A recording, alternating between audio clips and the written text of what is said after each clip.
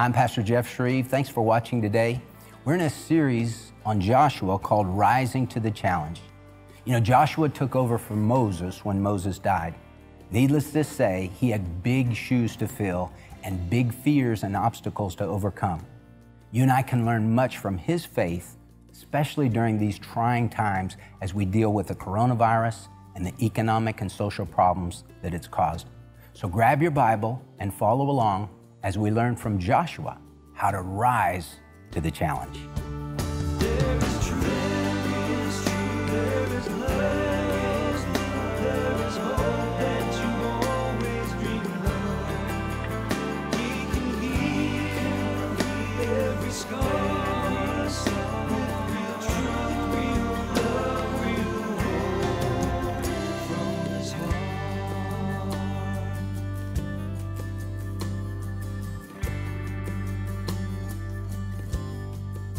I'm told that English, for those who didn't grow up speaking it, is a very hard language to learn.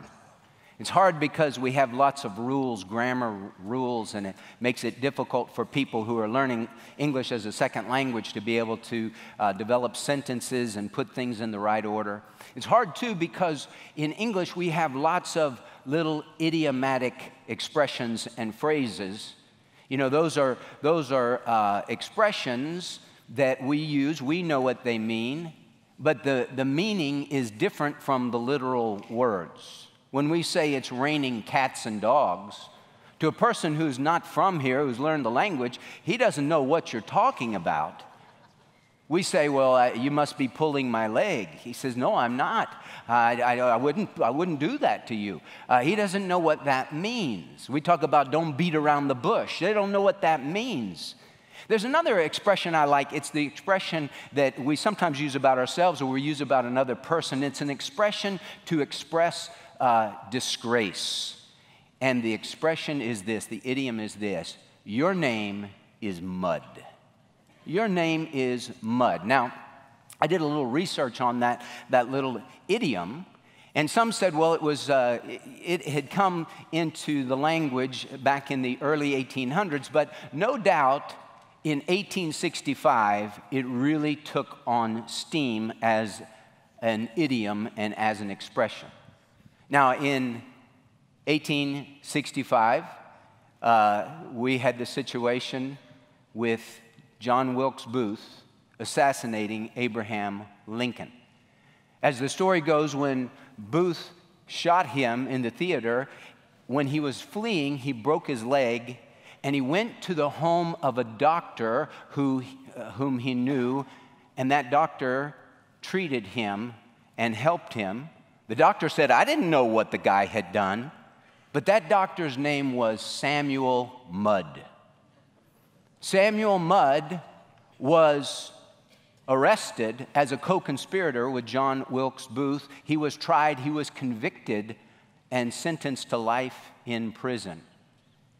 Several years later, Andrew Johnson pardoned him and let him go free, but they never took the crime off of his record. So that really gave fuel to the expression, your name is mud. We want to talk today in our ongoing series on the book of Joshua entitled Rising to the Challenge. We want to talk about a guy whose name meant mud. Actually, his name really meant trouble. His name was Achan. He's given time and space in Joshua chapter 7. The literal name of this guy is trouble. Achan means trouble or troubler. And so if you said, hey, here comes trouble, it was here comes Achan, because that's what his name meant. And so apropos, because he brought trouble into his life, into his family, and into the lives of the Israelites, because he did something so awful, so terrible, so horrible. His life serves as a warning to you and me of what happens when we blow off God's commands and we do things that we want to do. You know, God is a God who is holy, holy, holy. God is a God who hates sin. We forget that sometimes. We think that we can kind of dabble in sin. We can play around with sin. We can have some hidden sin in our heart. No big deal. We can look at things we shouldn't look at. We can participate in things we shouldn't participate in. We can have this vice, that vice, the other vice. And it's a clear violation of God's word. And we say, oh, well, as one girl told me once in college, well, I just think that God understands that we have a weakness and we just sin in this area. She was talking about sexual immorality. God doesn't understand. God hates sin. He brings judgment upon sin. And so Achan and his story really serve as a warning to you and me that we need to fear God. And we need to steer clear of sin and look at sin as if it were a rattlesnake in the coil. You don't get close to it because it will bite you and it will bring judgment from God. Let's look at the life of Achan, trouble with a capital T. Now, to understand Achan, you have to understand what we talked about last week, Jericho.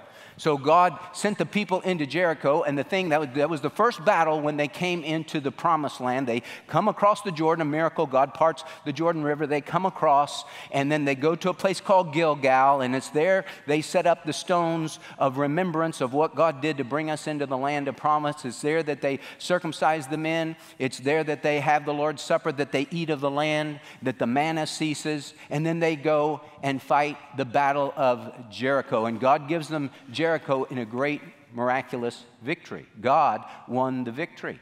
But now the Lord said this about Jericho in chapter 6 and verse 18. He said, verse 17. And he says, and the city, Jericho, shall be under the ban. That means it's off limits to you. It and all that is in it belongs to the Lord. Only Rahab the harlot and all who are with her in the house shall live, because she hid the messengers whom we sent. But as for you, this is Joshua getting word from the Lord, giving it to the people. As for you, keep yourselves from the things under the ban, lest you covet them and take some of the things under the ban, so you would make the camp of Israel a curse and bring trouble on it. But all the silver and gold and articles of bronze and iron are holy to the Lord. They shall go into the treasury of the Lord. God's not mincing words. It's not hard to understand. Everything in Jericho belongs to God. And God says, burn it all with fire, except the gold, except the silver, except the iron, except the bronze. You bring that in to the treasury of the Lord. Everything else is under the ban. Don't come near it. Don't covet it, and don't take it. So they have the great victory. And we read at the end of chapter 6, it's just awesome. Nobody rebuilt Jericho, God said. And it says, so the Lord was with Joshua, and his fame was in all the land. I mean, it ends on an exclamation point. Everything is good. And chapter 7 starts with this word, but. But. That's like Scooby-Doo saying, ruh-roh. But, there's a but in there. There's a ruh-roh in there. It says, but the sons of Israel acted unfaithfully in regard to the things under the ban. For Achan, the son of Carmi, the son of Zabdi, the son of Zerah, from the tribe of Judah, took some of the things under the ban. Therefore the anger of the Lord burned against the sons of Israel. Serious, serious sin. And we're going to find out more about what he did. It says in verse 2, now Joshua sent men from Jericho to Ai, which is near Beth-aven, east of Bethel, and said to them, go up and spy out the land. So the men went up and spied out Ai. And they returned to Joshua and said to him, don't let all the people go up. Only about 2,000 or 3,000 men need to go up to Ai. I mean, it's just a small place, only 2 letters, Ai. Do not make all the peoples toil up there, for they are few. So about 3,000 men from the people went up there, but they fled from the men of Ai. And the men of Ai struck down about 36 of their men and pursued them from the gate as far as Shebarim, and struck them down on the descent, so the hearts of the people melted and became as water. Then Joshua tore his clothes and fell to the earth on his face before the ark of the Lord until the evening, both he and the elders of Israel, and they put dust on their heads. They're in great distress. And Joshua prayed, and he said this, alas, O Lord God, why did you ever bring this people over the Jordan only to deliver us into the hand of the Amorites to destroy us? If only we'd been willing to dwell beyond the Jordan. We should have just stayed in Moab on the other side of the Jordan. Oh Lord, what can I say since Israel has turned their back before their enemies? For the Canaanites and all the inhabitants of the land will hear of it, and they will surround us and cut off our name from the earth. And what will you do for your great name? So the Lord said to Joshua, rise up. Why is it that you've fallen on your face? Israel has sinned. And they have also transgressed my covenant, which I commanded them, and they have even taken some of the things under the ban, and have both stolen and deceived. Moreover, they have also put them among their own things. They took my stuff and put it among their own things. Therefore, the sons of Israel cannot stand before their enemies. They turn their backs before their enemies, for they have become accursed. I will not be with you anymore unless you destroy the things under the ban from your midst. Rise up, consecrate the people, and say, consecrate yourselves for tomorrow. For thus the Lord, the God of Israel, has said, there are things under the ban in your midst, O Israel. You cannot stand before your enemies until you have removed the things under the ban from your midst. In the morning then, you shall come near by your tribes, and it shall be that the tribe which the Lord takes by lot shall come near by families, and the family which the Lord takes shall come near by households, and the household which the Lord takes shall come near man by man. And it shall be that the one who is taken with the things under the ban shall be burned with fire, he and all that belongs to him, because he has transgressed the covenant of the Lord, and because he has committed a disgraceful thing in Israel. Serious consequences to the sin of Achan. I want you to notice with me 3 warnings from Joshua chapter 7. See, because we want to not follow in the footsteps of Achan. How can you avoid bringing trouble into your life and into your family and into the church and into the community of the saints? How can you avoid that? 3 warnings. Warning number 1, beware the sin of coveting. The sin of coveting. God said in Joshua chapter 6, be careful with that stuff. It's all under the ban. Don't covet it. Don't go after it. To covet means to lust for, to long for, to desire, to take pleasure in things that God says no to. That's coveting. You know, that's the number 10 commandment on God's top 10. You shall not covet. You shall not lust for, long for, desire what? Your neighbor's house, your neighbor's spouse, anything that belongs to your neighbor's stuff. Don't covet that. Don't go after that. Jesus said in Luke 12:15, beware and be on guard against every form of greed, every form of covetousness. For not even when one has an abundance does his life consist of his possessions. So when Achan is chosen, Joshua says this to him in verse 19. Then Joshua said to Achan, my son, I implore you, give glory to the Lord, the God of Israel, and give praise to him, and tell me now what you have done. Do not hide it from me. So Achan answered Joshua and said, truly I have sinned against the Lord, the God of Israel, and this is what I did. When I saw among the spoil a beautiful mantle from Shinar, a beautiful coat from Shinar, it was like a Armani suit, he said, I wanted it. And 200 shekels of silver and a bar of gold, 50 shekels in weight. Then I coveted them and took them. That's what he did. He coveted and he took them. Beware of the sin of coveting. Coveting is a very common sin. It's really, when you think about it, it's a sin that's included in every other sin. As Achan said, I saw and I coveted.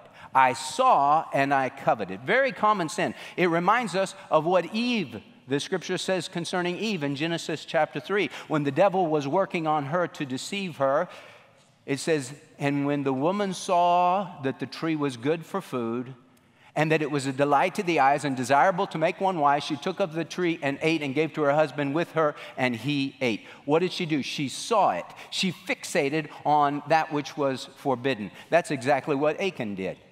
That's what David did, King David in 2 Samuel chapter 11, when he's walking on the roof of his palace at evening time. And what does he do? He sees a woman bathing, and the woman was very beautiful in appearance.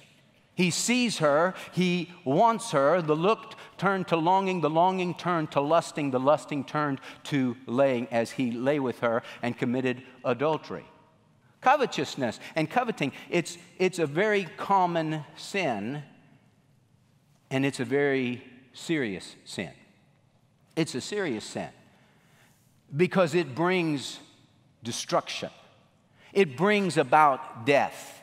See, coveting happens in the heart. I read something from Erwin Lutzer, and I've never forgotten it. He said, "The eye sees what the heart desires." The eye sees what the heart desires. Coveting is a problem in the heart.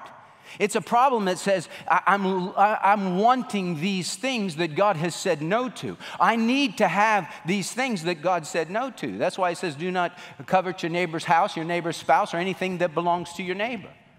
Because that's his stuff, that's not your stuff. You be happy and content with what God has given you, with your spouse, with your house, with your stuff. But beware and be on guard against every form of greed. For not even when one has an abundance does his life consist of his possessions. Coveting, a serious sin. It's a serious sin that brings forth death. Look what it says in James. But each one is tempted when he's carried away and enticed by his own lust. Then when lust is conceived, it gives birth to sin, and when sin is accomplished, it brings forth death. Hey, let me ask you a question.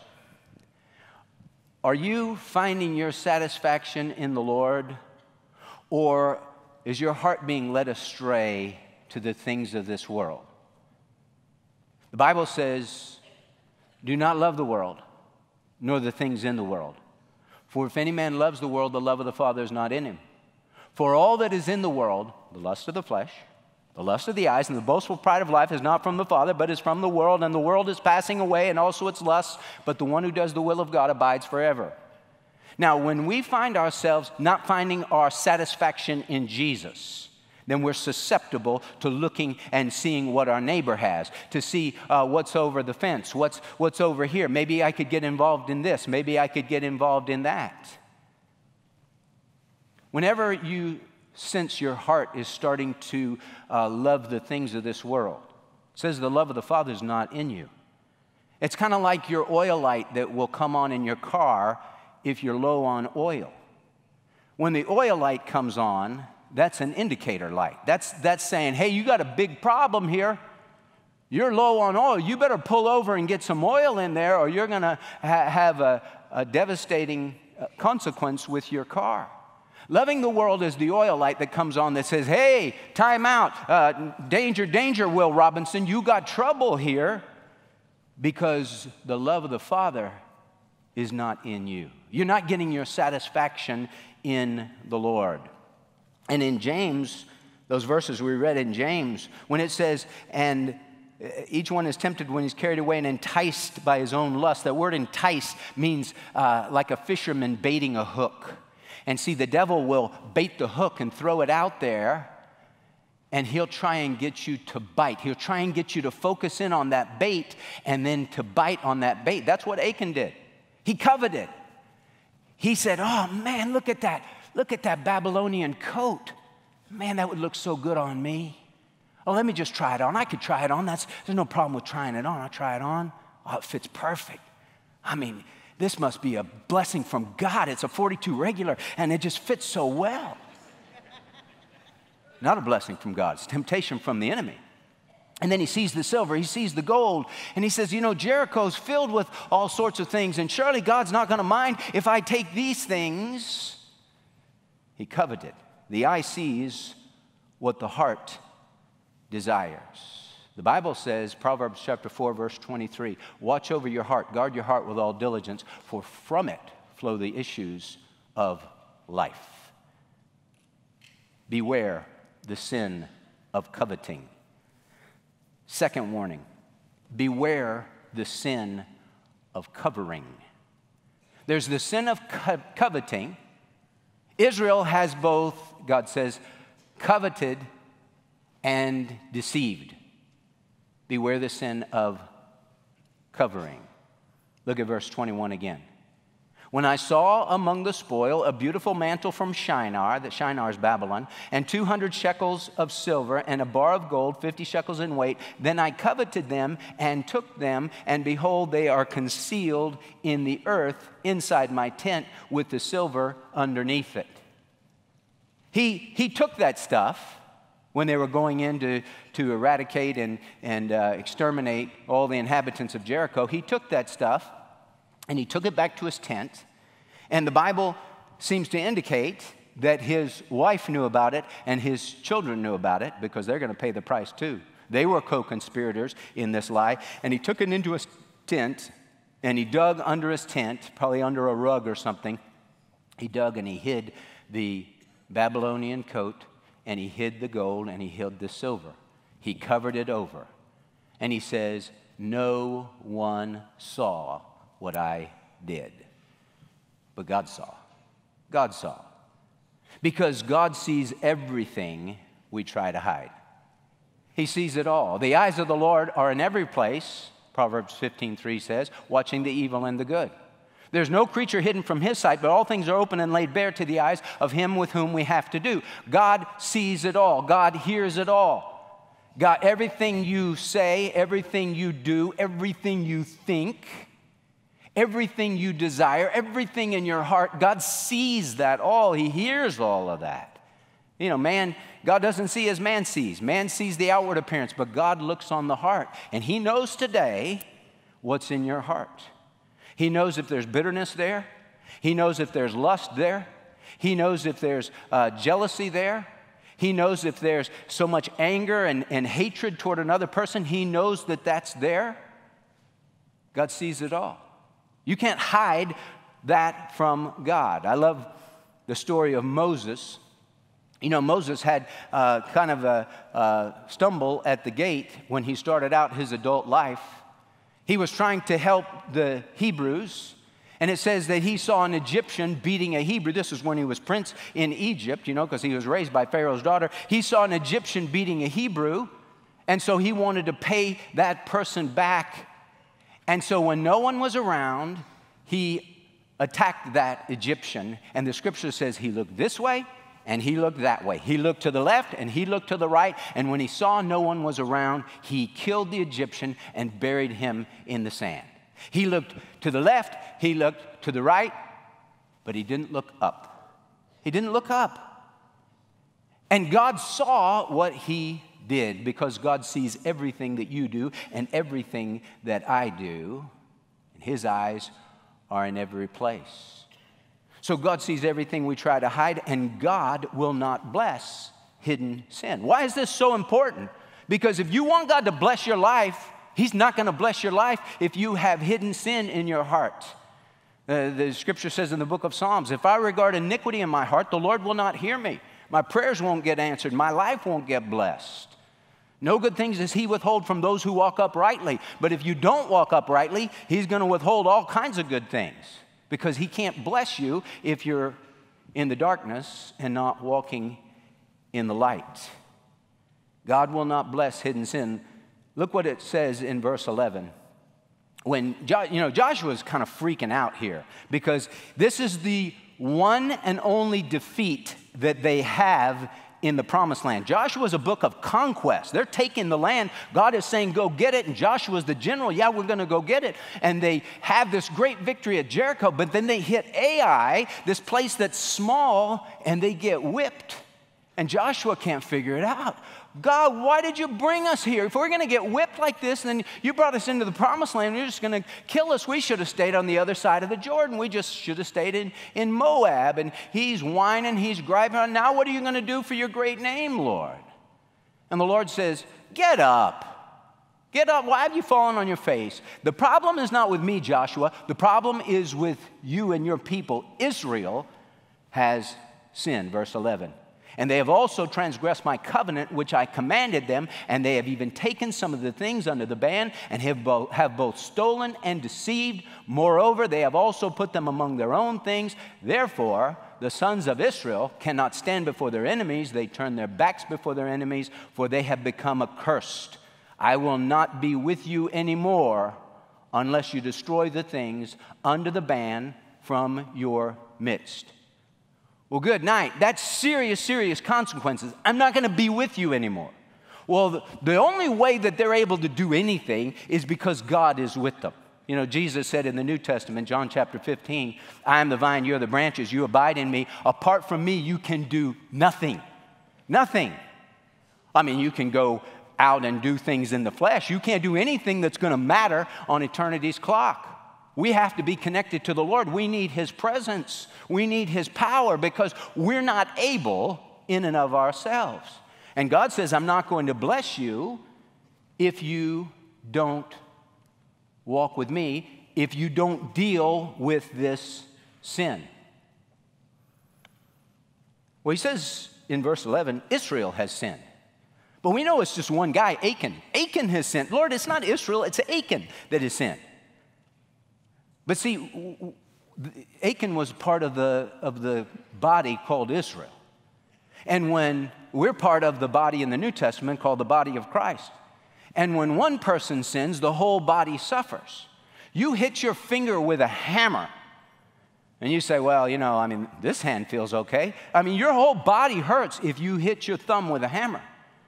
And it's not just, you can't just isolate it and say, well, you hurt over here. I mean, it just radiates through your whole body. Achan sinned, it affects Israel. 36 guys who went up to fight Ai died. Why? Because the Lord was not with them. Why wasn't the Lord with them? Because Achan had sinned. You know, when we come together as part of the church at FBC Texarkana, we talked about this in the membership class. It's really important how you live as a member of this church. It's important how you live as a Christian. But when you attach yourself to a church, then you become a representative of that church. You're a representative of Christ. You're a representative of the body of Christ here at First Baptist Texarkana. And people will watch how you live. They'll watch what you do in the community. And especially in our community that is relatively small. You know, if you live in Dallas or you live in Houston or you live in some other big city, you can go about your business and not ever really see anybody from church. Lots of people that you know, they may not know a whole lot about you. But here, people will know who you are because the town is relatively small enough for people to know. And they know if you are a member of the church. They know if you are a representative of the Lord Jesus Christ. And if you talk like a sailor, if you are a cheapskate when you go out to eat, you always, give the very least that you can give. If you're rude to your wife, if you're a mean, crabby neighbor to your neighbors, if you're dishonest in business, that reflects on the whole church. You know, we're called to, as we say often at our church, we're called to shine and share. To shine for Christ and share the good news of the gospel. Share His story, share our story of how we came to know Christ. But if there's no shine, the sharing is hollow. The sharing is hypocritical. Why? Because, hey, you talk a big game, but you don't live it out. It's important to walk with God. The Bible says this. 1 John chapter 1 says this. This is the message we have heard from Him and announced to you, that God is light, and in Him there is no darkness at all. If we say we have fellowship with Him and yet walk in the darkness, we lie and do not practice the truth. Hey, let me ask you a question in the privacy of your own heart. Are you walking in the light? Or are you just saying you're walking in the light? And you know that you're walking in the darkness. You know there's some sin there that you haven't confessed, that you haven't dealt with. Achan knew what he had done. His wife, his kids knew what he had done. But they, as the Lord said, Israel has both stolen and deceived. What's the deception? I hid it in my tent, and I'm pretending like everything is okay. And it's not. You know, David did that same thing. when he sinned with Bathsheba.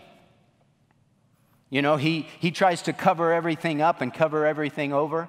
And you read 2 Samuel chapter 11, and you'll find that nothing is mentioned about God until the last verse, and it says this, but the thing that David did was evil in the sight of the Lord. Because the eyes of the Lord are in every place, watching the evil and the good. Hey, God will not bless hidden sin. You got to get sin out of the shadows and into the light and under his blood. And God will uncover hidden sin.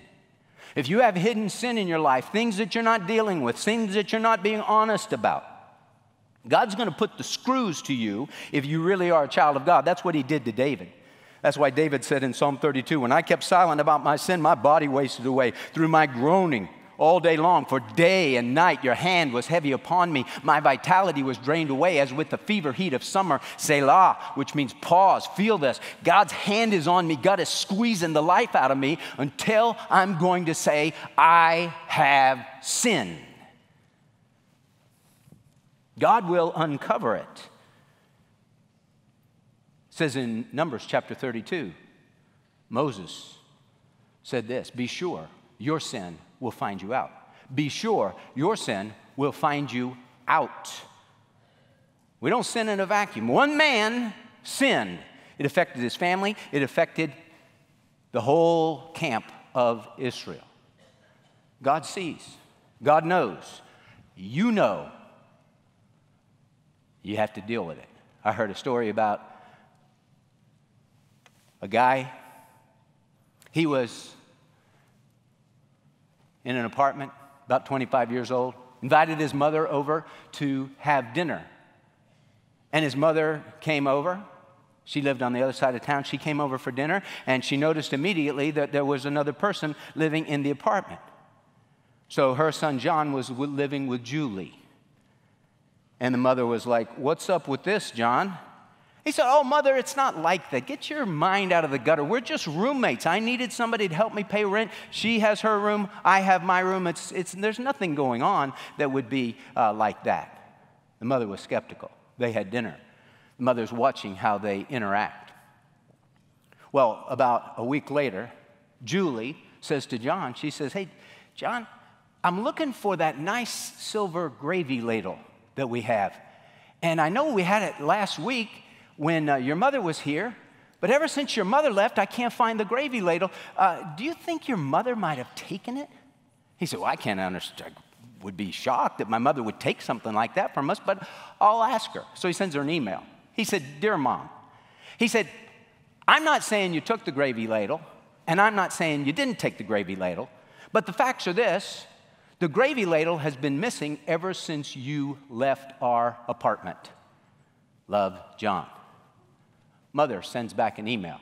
Dear John, I'm not saying you're sleeping with Julie, and I'm not saying you're not sleeping with Julie, but the facts are this. If Julie were sleeping in her own bed, she would have found the gravy ladle by now.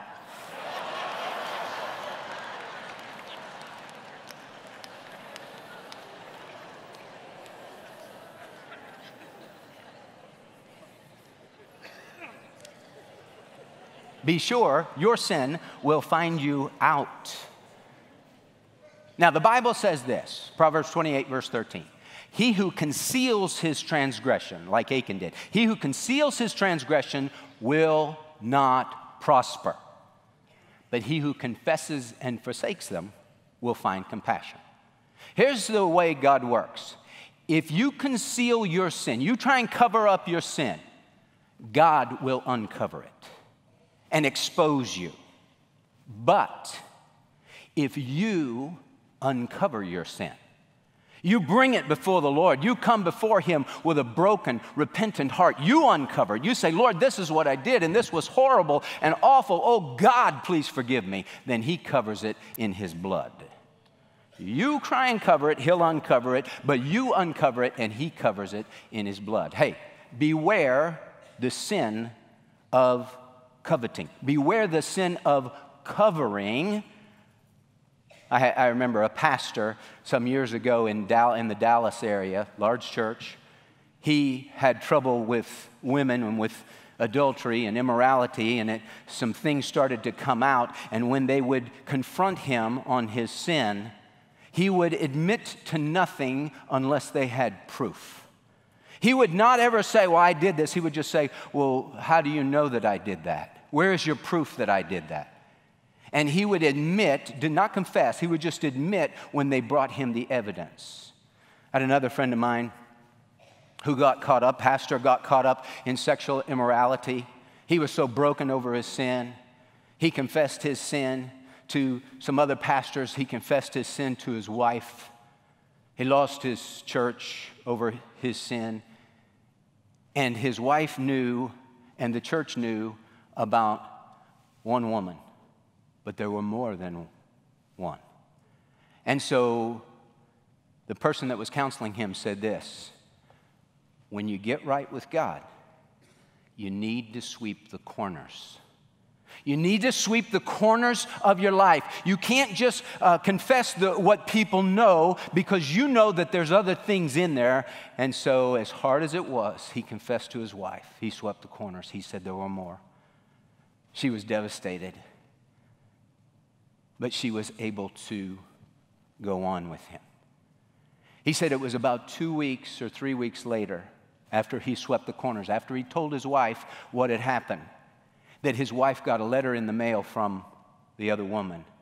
And she said, you don't know this, but there are more. I'm not the only one, there are more.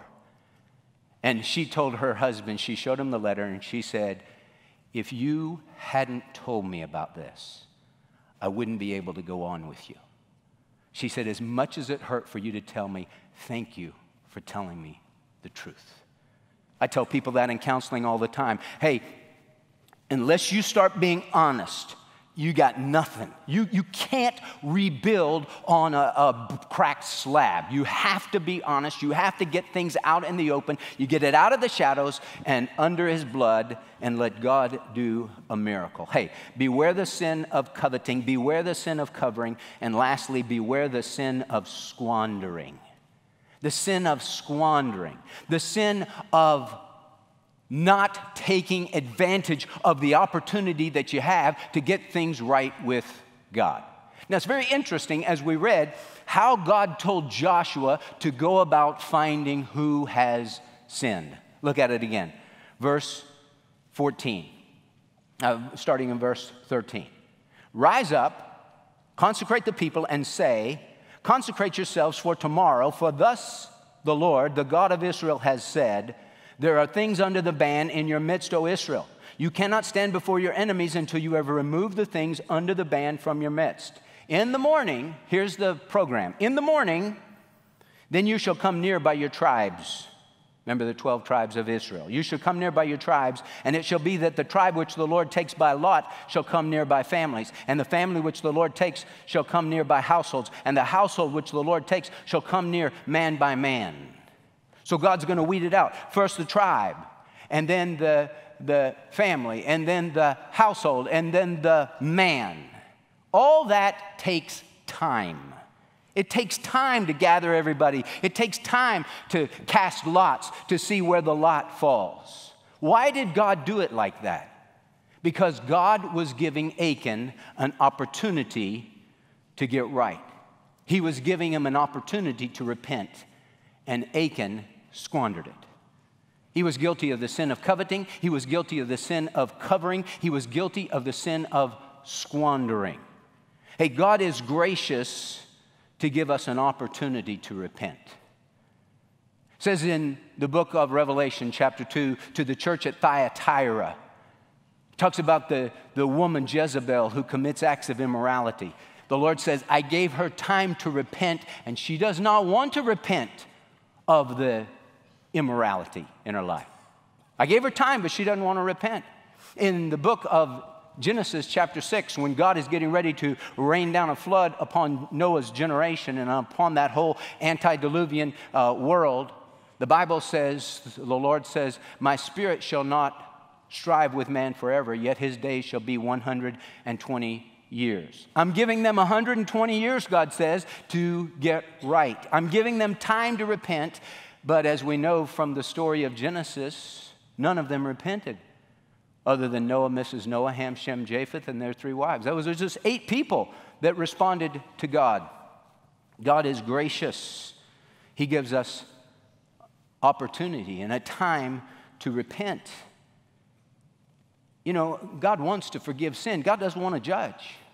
He wants to forgive. He's a Savior. He's a forgiving Savior. The Lord God, compassionate and gracious, slow to anger and abounding in loving kindness and truth, who keeps loving kindness for thousands, who forgives iniquity, transgression, and sin, yet He will by no means leave the guilty unpunished, visiting the iniquity of the fathers on the children and on the grandchildren to the 3rd and 4th generations.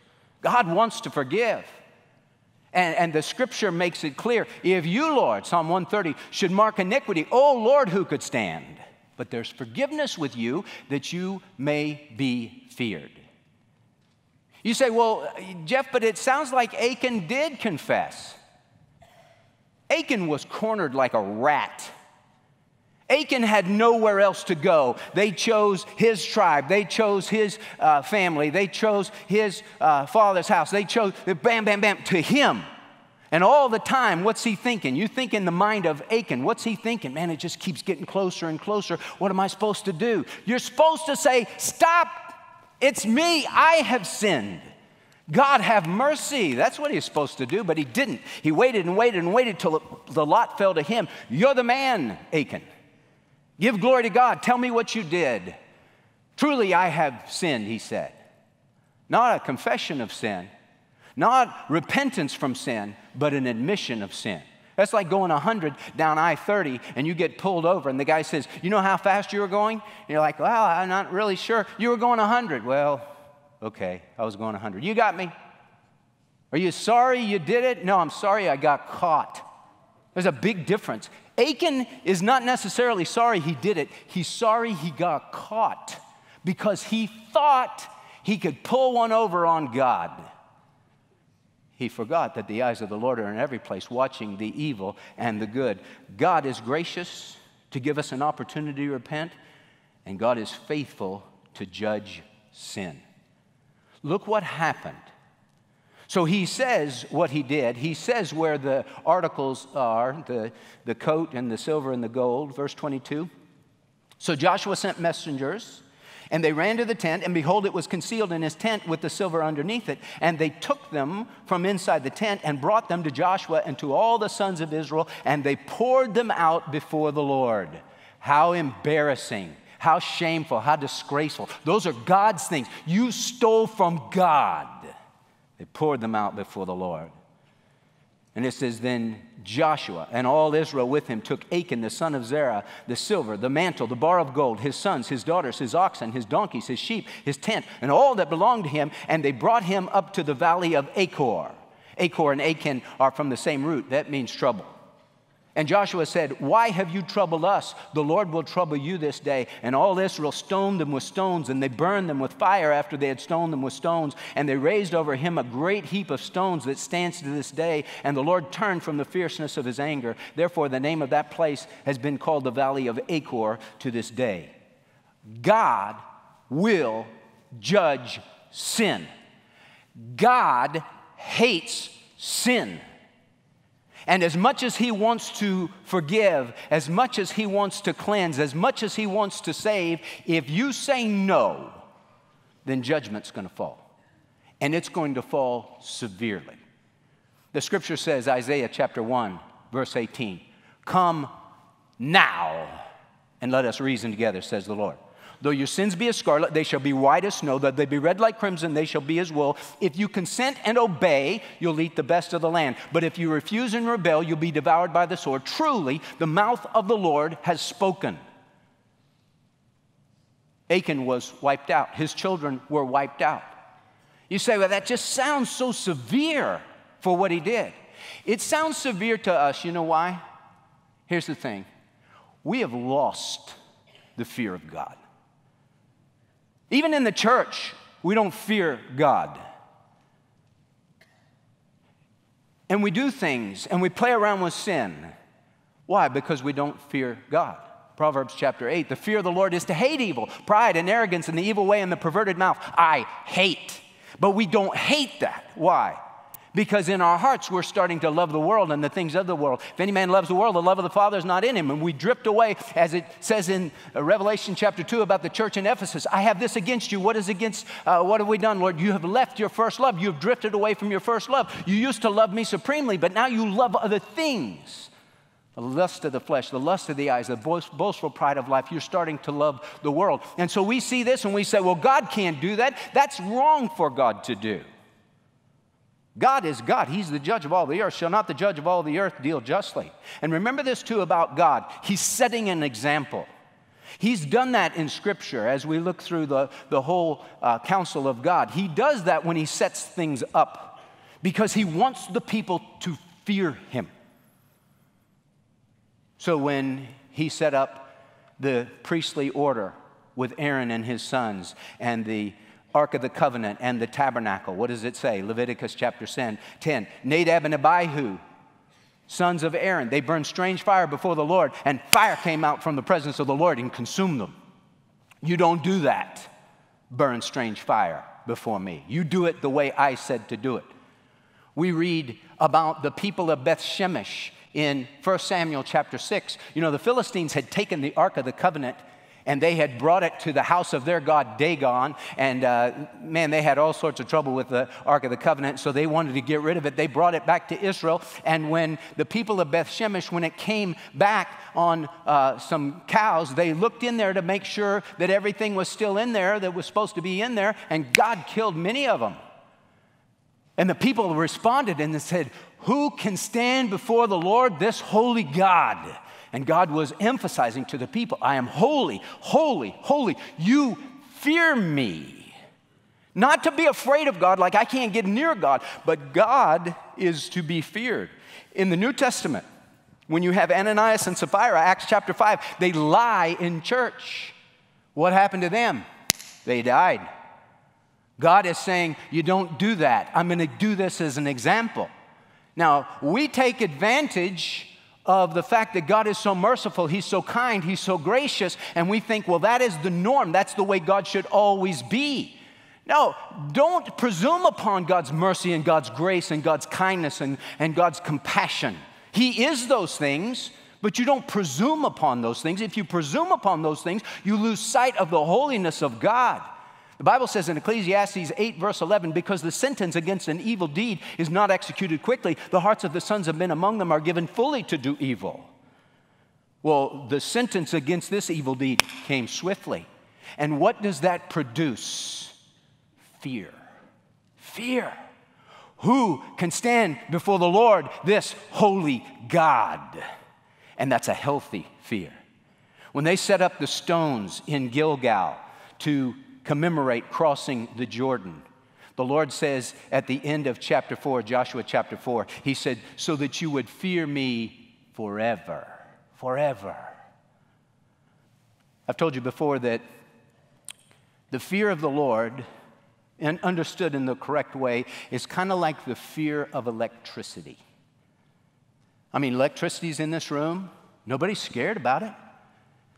But we know that when you mess with electricity, you have to be very careful. Why? Because it can fry you. That's why.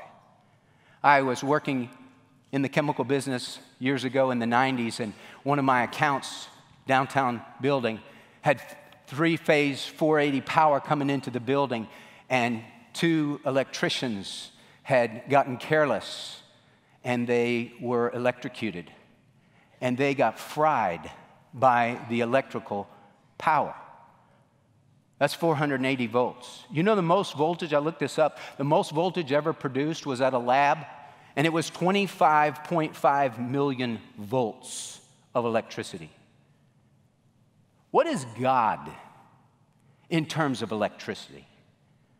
He's like 25 billion volts of electricity. What does the Bible say about God? He's a consuming fire.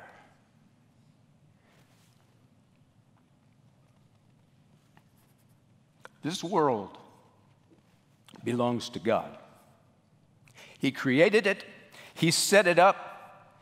And we, as a society worldwide have spit in his face and we said, forget you, God, we're going to go our own way. Hey, there's coming a day when the Lord is going to come back. And he is going to deal out retribution to those who do not know God, to those who do not obey the gospel of our Lord Jesus Christ. He's a consuming fire. And we need to fear him, not in a way that we run from him because we're afraid. We need to give him honor. We need to give him glory. We need to give him respect because he's God.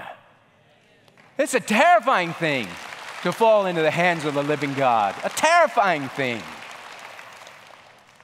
Listen, this convicted my own heart because I'm just like you in terms of the frog in the water. You know, the temperature keeps going up and we keep getting more compromise, and we just don't notice it. And it's like, well, that's just the way it is. And you know, everybody's doing it. And we think, oh, this is okay. It's not okay. It's not okay. God hates sin. And if you don't deal with the sin in your life, God is going to uncover it. He is going to expose you. He's going to shame you. But if you will come now, as the scripture says, come now and let us reason together, says the Lord. Though your sins be as scarlet, they shall be white as snow. Though they be red like crimson, they shall be as wool. If you will consent and obey, you'll eat the best of the land. But if you refuse and rebel, you'll be devoured by the sword. Truly, the word of the Lord has been spoken. Do you want to rise to the challenge? It starts by giving your heart and life to Jesus Christ. Maybe you're watching and you know about Jesus, but you don't really know him. Today's the day for you. Pray this simple prayer with me. Lord Jesus, I need you. I know that I'm a sinner and I'm lost and I can't save myself. But Jesus, I believe that you are God in the flesh. I believe you died on the cross for my sins and rose again from the dead. And right now, I ask you to come into my life, to forgive me of my sins, to be my Lord and my Savior, and I surrender all to you. And I promise to follow you all the days of my life. My friend, if you'll pray that kind of prayer and mean it, the Lord will come in and your life will never be the same. I'd love to hear from you, to know that you're watching, to know that God is using this broadcast to make a difference in your life, to know that you just prayed that prayer to receive Christ as Savior and Lord. Please take the time to call that toll-free number, write me, email me, let me know what's going on and how we can pray for you. You really are important to God, and you're important to us, and we're here for you. From His Heart is the viewer-supported broadcast ministry of Dr. Jeff Schreve, who believes that no matter how badly you may have messed up in life, God still loves you and has a wonderful plan for your life. You can find out more about that plan when you go to FromHisHeart.org. Real truth, real